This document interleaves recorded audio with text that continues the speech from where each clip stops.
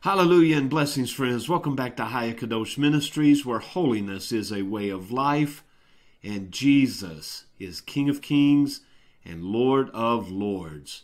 And together God's people say, Hallelujah.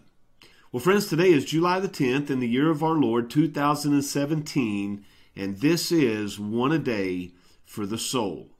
Now, our text this morning is going to be taken out of the book of Isaiah, chapter 28, and what we're going to be talking about today is how we learn. You see, if you're like me, when you approach the Bible, it's so hard to read one book at a time, because when I'm reading the book of Matthew, I want to also be reading the book of Isaiah. When I'm reading the book of Hebrews, I also want to be reading the book of Genesis. I simply cannot get enough of it. And no matter how many times I read it, I just can't retain it. Not the way I want to anyway. And so when I go back and reread it, there's so many things I see new and afresh every single time. Now, right now, I am reading the book of 1 Peter every day this month, as I've encouraged you to do with one of the books of the Bible as well.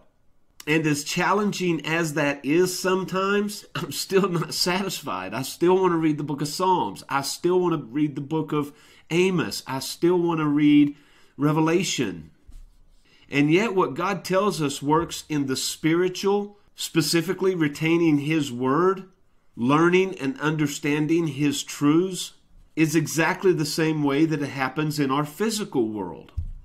And somehow we think that we are the ones that originated these ideas. But everything began with God, so all we do is mimic, copy what is already His order. Let me give you an example. There are people that pay thousands of dollars to go into an office, lie down on a couch, and talk for an hour. The guy that they're talking to doesn't have a thing to say to them. Far as they know, he's sitting there doodling. He's probably taking notes, but the therapy is them simply talking about their problems. Did a light go off? Is that not prayer? And it doesn't cost anything to pray, but a little bit of time. And so it is with our text today. Isaiah chapter 28 and verse 10. This is how we learn. Precept upon precept, line upon line, here a little, and there a little.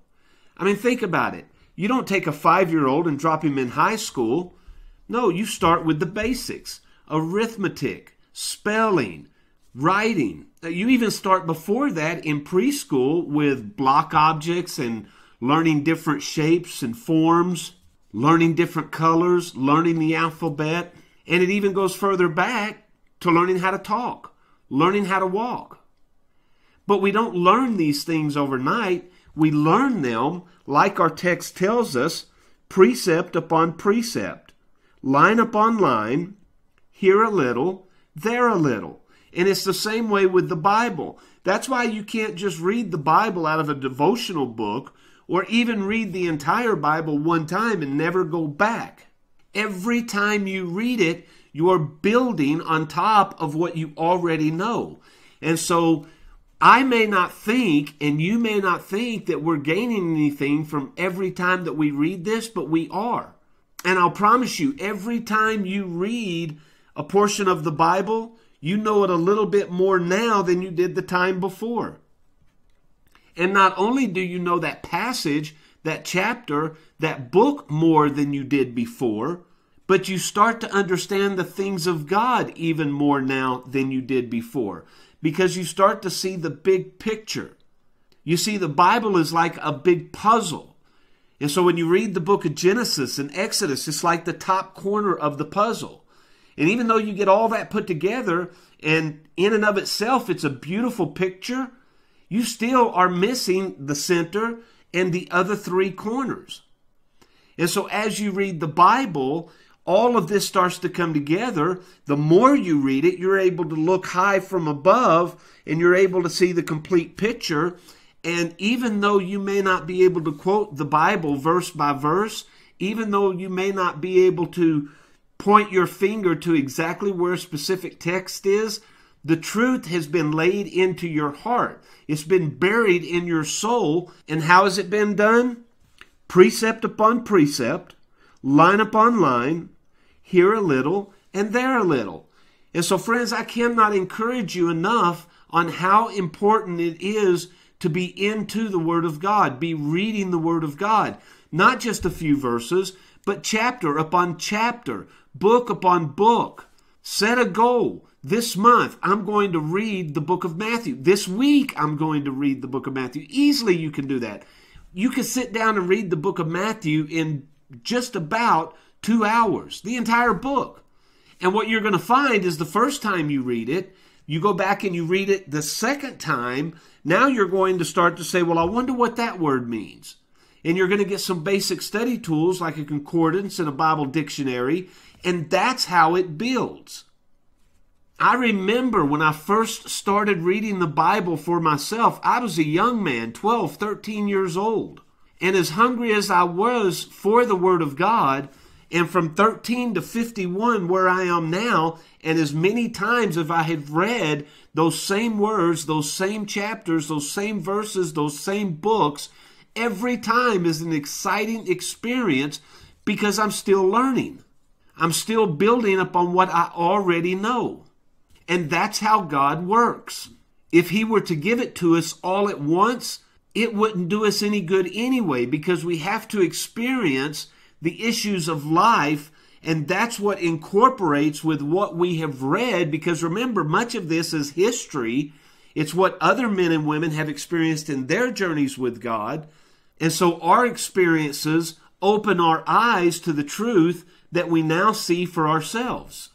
And that's why we have those aha moments over a passage that we've read many, many, many times, and yet it's like the very first time we read it.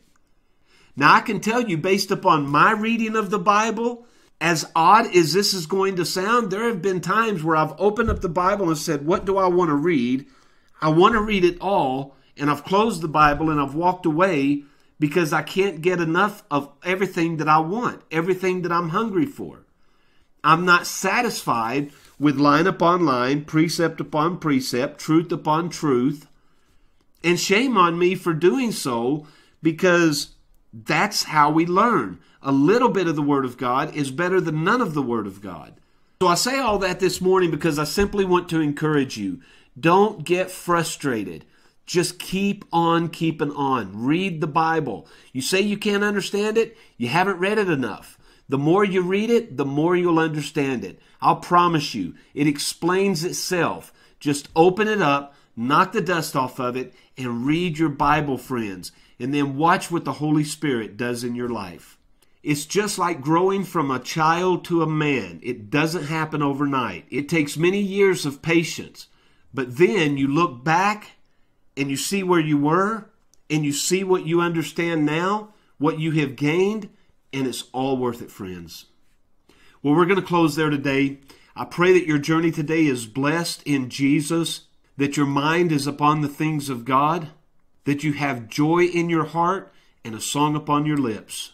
Now, as He wills, and until tomorrow, friends, I'll see you on the next video.